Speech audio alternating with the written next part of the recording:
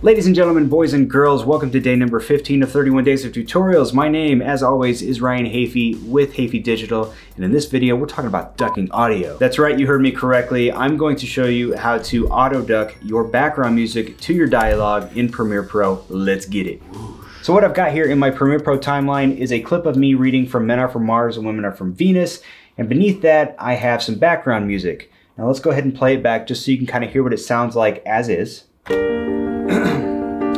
101 ways to score points with a woman. Number 1. Now you can obviously hear that the background music is a little too loud during the times that I'm reading from the book. So what we want to do is we want to reduce the volume of the background music during those times that I'm reading. That's called ducking. Now I could technically go in and add a bunch of keyframes to the background music to reduce the volume where I want it to be reduced manually, but that's pretty time consuming. Luckily, Premiere Pro now offers options that make that process super simple. Now to get started, you want to make sure that you have your Essential Sound window active. If you don't see it here, just go up to Window, Essential Sound. And the next thing we need to do is we need to assign our different audio clips. We need to tell Premiere Pro what kind of audio clips we're working with. So let's click on this dialogue clip here. And by the way, if you have multiple dialogue clips, you want to make sure that you're selecting all of them at once.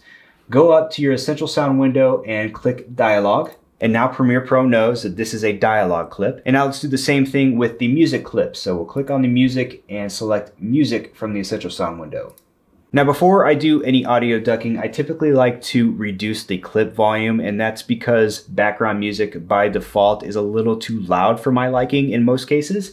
So I like to reduce the clip volume down about to -3.5 decibels or so. Once that's done, we can start the ducking process. So go up to where it says ducking here, check the box next to it. You'll notice that these options are no longer grayed out, and we can start adjusting these as we see fit. But the first thing that you want to verify is that this dialogue icon is selected, because we are ducking the background music to our dialogue clip. We're not ducking it to any other music or any other sound effects or anything like that. We're gonna be ducking it to dialogue. That's already selected here, so we're good to go there. Now from here, you can do a couple things. You can go to this preset dropdown and you can choose one of these presets if you like, and they're okay, but I find that I get better results typically when I adjust my settings manually, so I'm going to leave that, and I'm gonna come down here first to where it says sensitivity.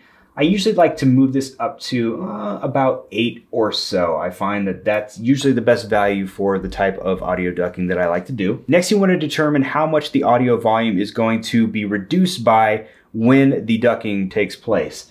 This might take a little bit of tweaking, and it really depends on how loud your background music is.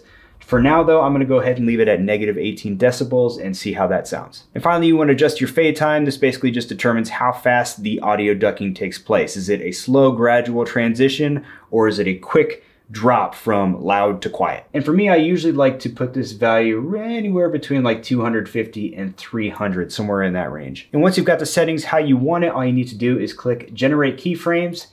And now you can see that keyframes have been automatically added to your background music. So if we go back to the beginning and play it back, this is what it's going to sound like.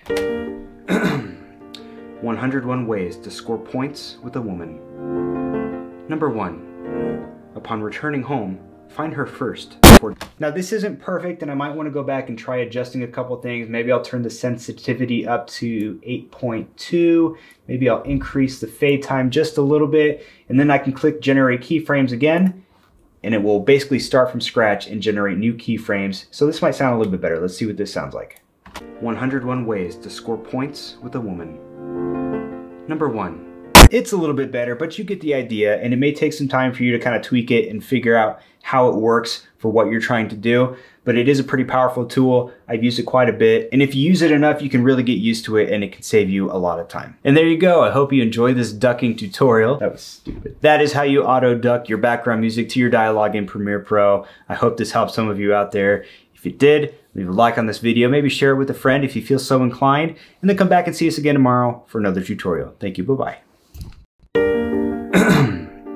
101 ways to score points with a woman.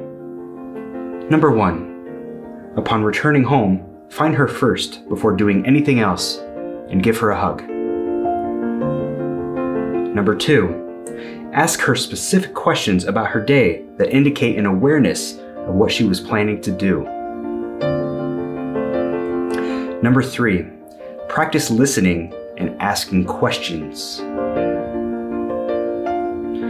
Number 4, resist the temptation to solve her problems.